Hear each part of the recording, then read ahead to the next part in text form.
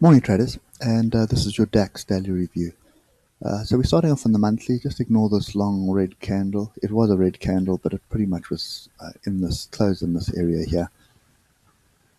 This is incorrect data, but why I'm starting off on the monthly is we have a crossover here. We have an inside bar. It's pretty much off a level. There's my inside tail, okay, and that's pretty much where we got to, and then we move down to form its inside bar. Okay, this is a bearish signal. What I'm looking for is a break below this previous open of the previous month, which is 11,612. Okay, it is also pretty much sticking to the trend line. Okay, and now here's a signal of hindsight being a perfect science. That was a monthly level. We had a diagonal there. That was definitely an area of interest for the sellers. Okay, and even though the Dow was up and down, I mean the Dax was up and down, it's still pretty much an area where we should have had a trade on for the month. Okay, that would have been a almost 700 point trade at the moment for the month. But anyway, that just shows you when you're looking at the lower time frames, it does stress you out a bit. So, what does this mean? I think to me, from a monthly perspective, I am anticipating a break below 11,612. If we do get that,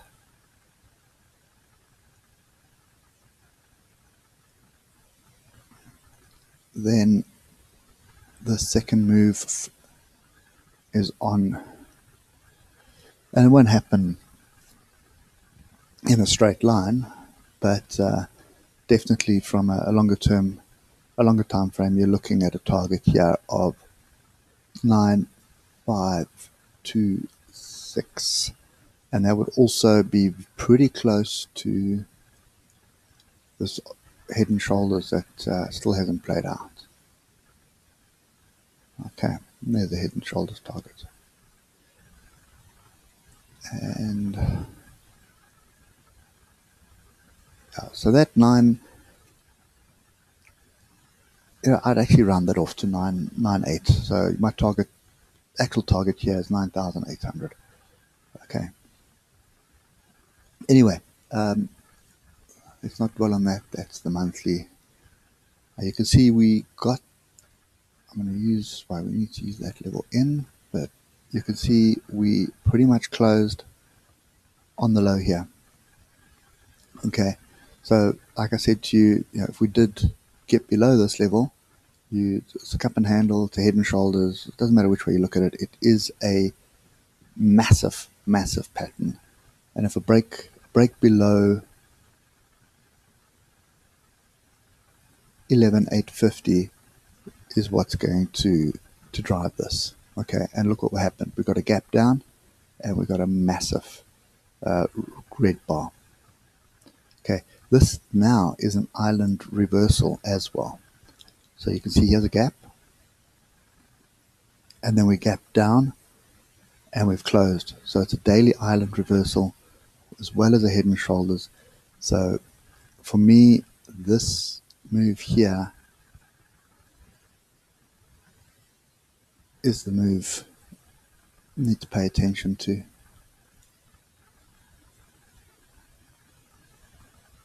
So we're looking for 11 to 40. Okay.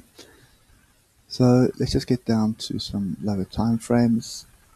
And obviously what we want to do now is we want to be short, but we don't want to be short on a level, on a support level. We want to be short of a resistance level. So I don't think we're going to get that gap close.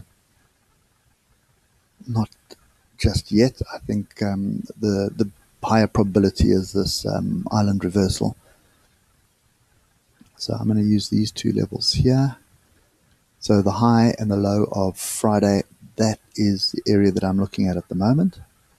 And a break below, wait, actually not even the high.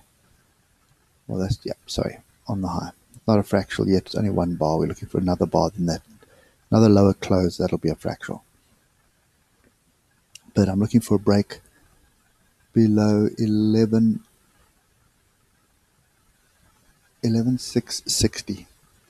Okay, if I look at what's going on at the moment, so Asia's ever so slightly down, but the US futures, I mean Nasdaq futures is down 0.7%, S&P futures is down 0.5%, and the Dow futures is down 0.5%.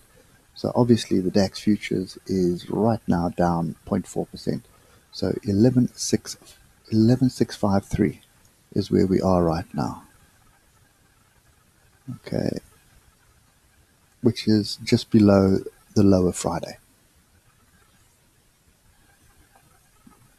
Okay, so I'm still looking for longs. Sorry, look, let's rewind that. Still looking for shorts, but I'm looking for a little bit of a bounce. Don't think it's going to happen. If we do get a gap down below 11,660, it's well worth taking the short and stop above this fractal here of 11,741. Okay, so you're looking, you can actually fine tune it to this fractal here as well. So the only concern is that you've got was this deviation from for the moving averages, but look at the two stochastics. One has stayed low, one is going up to cross. So remember, when they cross far apart, it is another signal that you need to pay attention to as well. Okay, so I'm looking for shorts. This level up here is fairly significant that broke. So this 11,811 is fairly significant, right?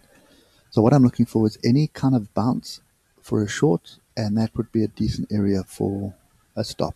So 11,741 will be a decent area for a stop. And the nice thing about this at the moment is it's only a 72-point risk. Okay, so breaking of this fractal, I'm looking for short. If we do break above this, then I would be a little bit cautious and wait to see what happens. See if we can come back to test the level. I'm not going to close the gap, but to come back and test the level here of 11,811, and then that would be my next area to look at. Okay, but any break below the low of Friday is definitely going to be seen as bearish, and that's the way I'll be trading it. Okay, so I'm looking for shorts. Would like to see a bit of a bounce back up, but no guarantee that we're going to get that. We'll have to wait and see what happens in the first hour of trading and then take a trade from there. But if we do start breaking below 11,670, that's going to give me my confidence that I'm looking for anyway. And stop will be up here, and then I'll drag it down on every half hour fractal. Okay, so what's typical with island reversals is they typically do play out, sometimes pretty violently as well. So I think that is pretty much the setup at the moment, is probably more shorts for the month, or at least the week. And then we'll have to wait and see if we do get some kind of support. If price does find some support and start building a base, then we can start looking at a change of direction. But as it stands now, the trend is down, and I suspect it's going to be down for the remainder of the week as well. Okay, anyway guys, that's it for me today. Hope that helps, and I'll catch you later. Cheers for now.